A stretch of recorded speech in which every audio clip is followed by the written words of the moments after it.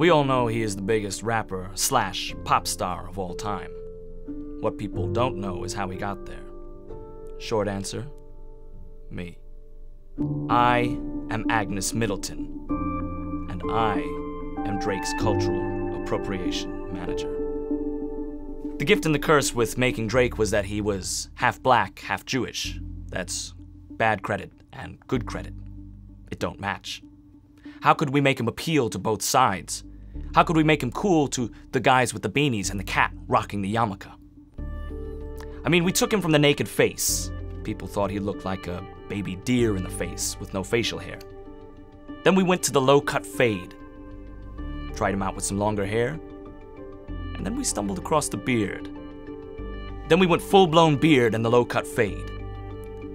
Then we started showing vintage footage of him as a kid at a bat mitzvah. But we also had him in Memphis with Project Pat in a video. We had him at a table with an old man's sweater. And then we put him in some batting gloves in all black. We crossed all I's and dotted all T's. But that was the easy surface stuff. We knew if we were going to make Drake a mega star, we were going to have to get the culture behind him. So I started to test different accents that would appeal to different demographics. Jamaican was huge.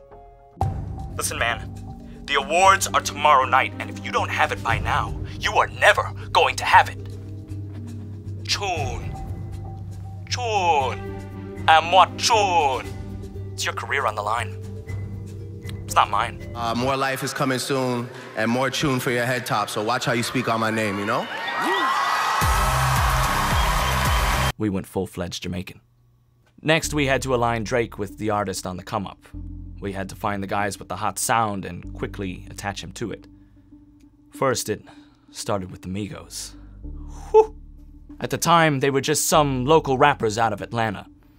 I heard the song buzzing, and I knew I had to attach him to it. I did this with a lot of artists. Okay, Drake. There are these guys called the Migos. They've got a hot song called Versace. They're young and hip. You see a picture of them and you will smell weed. Study the cadence. Make the song your own. Drake, there is a guy named I Love Mackinnon. He's got a song about going up on a Tuesday. He's chubby and adorable. This will make you more relatable. Write a verse, get on the song. Drake, we need you to collab with Future. He sips tons of lean, he's got tons of kids, but he's really hot right now. Kind of brushed him off at first, but do not only a song and an album, you're also gonna go on tour with him. We even mapped out his beefs accordingly. Every rapper in the game wanted a piece of Drake. He would go back and forth with, say, a Joe Budden here and there, but we made sure to draw the line so he wouldn't get too much in the weeds with Kendrick. Meek Mill was a good target because he was with Nicki at the time and things wouldn't go too far left. I must say, however, we did miscalculate with this Pusha T beef. That's where we had Drake getting exposed. He came out swinging, and then Pusha T just started swinging without the gloves on. Now you got Drake out here looking like an absent father, and I get that that makes him relatable as a black man. Wait, what did you just say? That totally came out the wrong way. I'm just saying that my research told me the black men, fathers... Can we cut for a second? More life is coming soon, and more tune for your head top, so watch how you speak on my name, you know? So that's basically where we fall with Drake.